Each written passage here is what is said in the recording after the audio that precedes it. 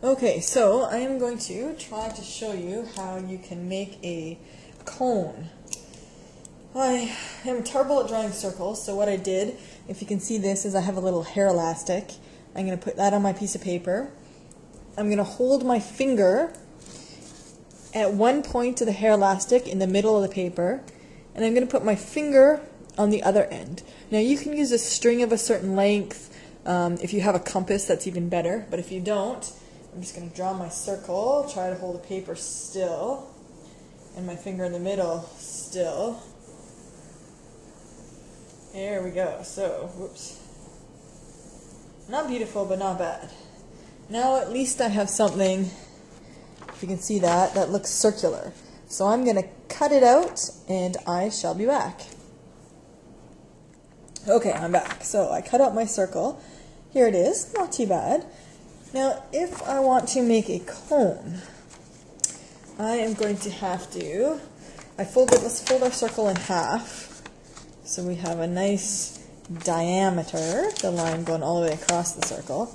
Now, to make a cone, actually, let's fold it in half the other way as well, so we can see where the middle of our circle would be. Here. Okay. Now you can see the center of your circle where your two folded lines cross. Now, to make this cone, let's cut just to the center. So we're cutting along a radius here, because now this will allow us to overlap our circle. And you can make any kind of cone you want, really. If you overlap just a tiny bit, you're going to have a really wide short cone. The more you overlap, you'll see as you play with it, the taller your cone will be. So here, if I overlap big time, I have a kind of a tall looking cone. So figure out what kind of cone you like, wherever you're happy with it. I kind of like it to there. Take your pen, pencil, whichever, and draw a line to where it overlaps, because we're going to cut off the extra. So if I open this up, now this part is all the good part. I'm just going to put a little check mark here so I don't accidentally cut that. That's good, and I want it all the way. That's good.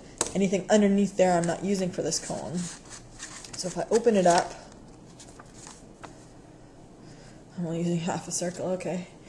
Okay, then I'm not going to cut it quite to there, but I'm going to cut off. So this is the good part, this is the bad part. So let's just say I liked it to, let's say here was my line. I don't want it half a circle because that makes part of the next part too easy. So I'm going to cut that out, and we'll say this is the part I'm left with. If I overlap him, my cone would look like this.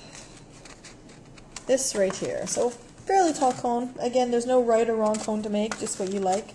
I'm going to find some tape and tape this up, and I will be back.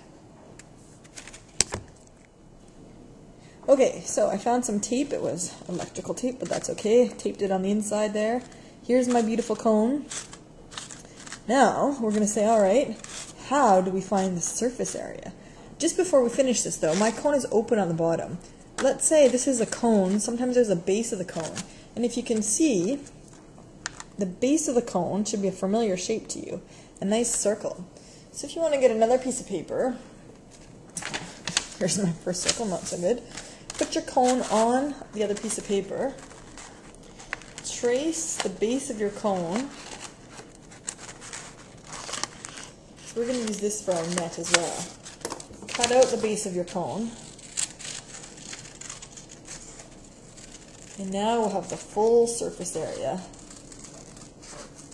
of what could either be considered a solid cone. We're going to have the surface area, or at least sort of a closed off cone.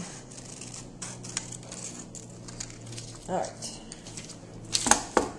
So here's the base of my cone. So now I would have, if you can use your imagination a little bit, if that goes around there, I would have a solid cone. Okay, so here's our cone.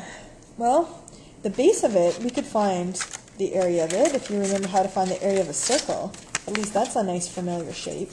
So, area of a circle, I'm just going to write on here, hopefully you remember, pi r squared. I can find the area of that. So that piece I'm going to put to the side for now. This, okay, let's unfold it. We'll untape it here and see what our shape looks like. Our shape looks like this. How in the world do we find the area of this crazy shape? That is a good question. Well, let's just think about that. So, I have a question for you. If this is our shape, we had our cone shape, we lay it flat. This is part of the net of our cone. How can we figure out this surface area? Any ideas? Say we were going to break this down into shapes that are maybe more familiar to us, more basic shapes. What kind of shapes might we be able to break this down into? And how could we use that information to maybe find the surface area of the shape?